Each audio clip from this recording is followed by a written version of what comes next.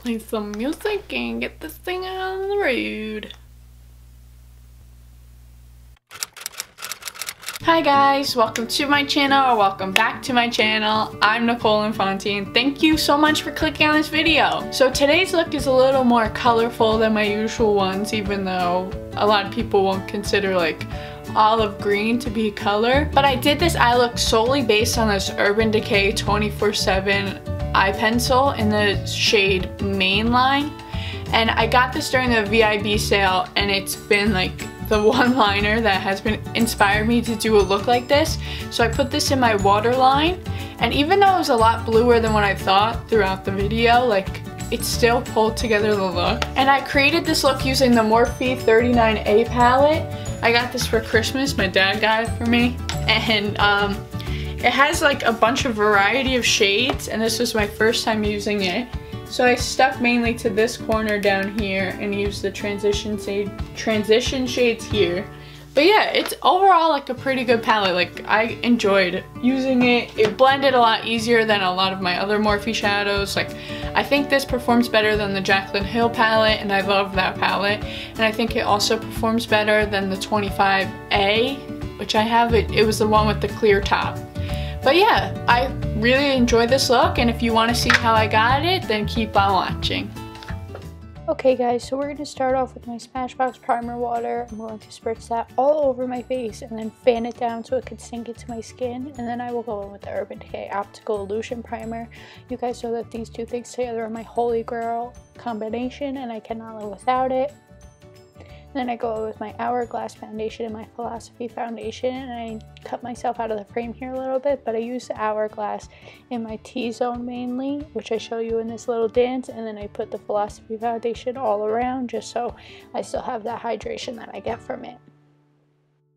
And then I'm going to take that with the Beauty Blender and blend it in, and I like to use that Cover FX illuminating illuminating setting spray because it brings dewiness to the foundation.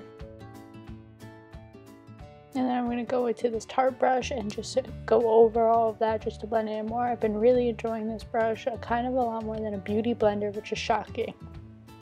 Okay, so now I'm going to go in with my Tarte Shape Tape Concealer in the shade Light Sand.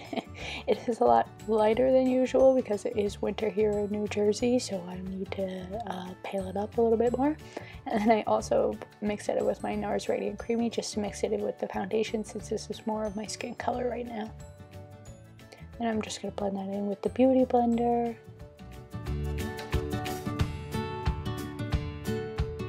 Okay, so now I take the Too Faced Born This Way setting powder and set everything on my entire face. I use a smaller brush for under my eye, and then I take that big Flush B brush from Morphe and use that all over my face. Now I'm trying to squeeze this humongous palette into the frame, which was kind of hard. And using the shade Canvas, I put that in as my transition shade on this fluffy crease brush and just really blew that out. It was a lot pigmented than I expected, so I went a lot lighter in the other eye. And then I used this shade Transitional on a smaller crease brush and just did that to deepen up the crease just a little bit more. Then I went in the shade Cat Eye on the same brush and did kind of like the same thing except a little lower and brought that down to my outer V. Then I took this Glamour Dolls brush and used that in the inner corner with the same shade Cat Eye just to bring in the halo eye and start connecting it together so it doesn't look patchy. Then I went to the shade Fickle on that same Glamour Dolls brush and did like the same thing that I did with the last shade just to introduce the green to the look. At this part of the look I was a little doubtful because it kind of just looked like dirty moss, but it comes together. Then I went into a smaller brush and used the shade Pine and did the same thing, just kind of repeating the steps here, outer corner, inner corner, and then blending with the excess to sync them up in the middle, which is what I'm doing right here.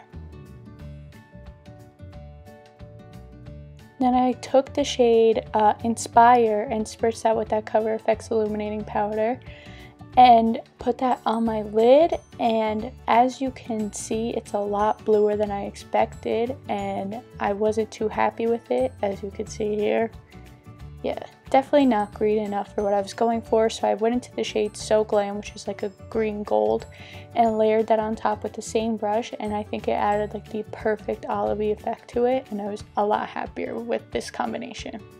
Then I used a small crease brush and went to the shade Exposed and just deepened everything up even more, just to tie it all together, just to marry the halo with the middle color.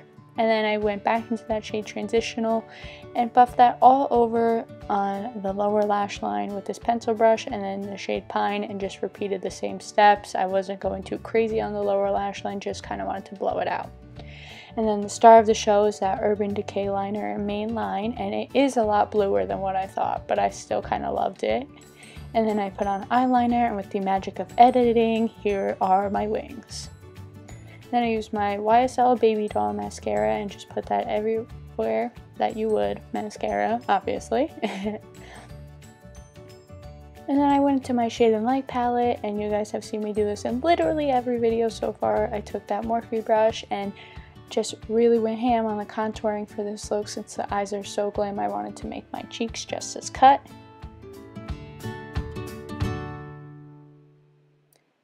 And then I used that Kat Von D Shade and Light brush and just brightened up the under eye, just because there was some fallout that I had to brush off and I thought it darkened up my eye.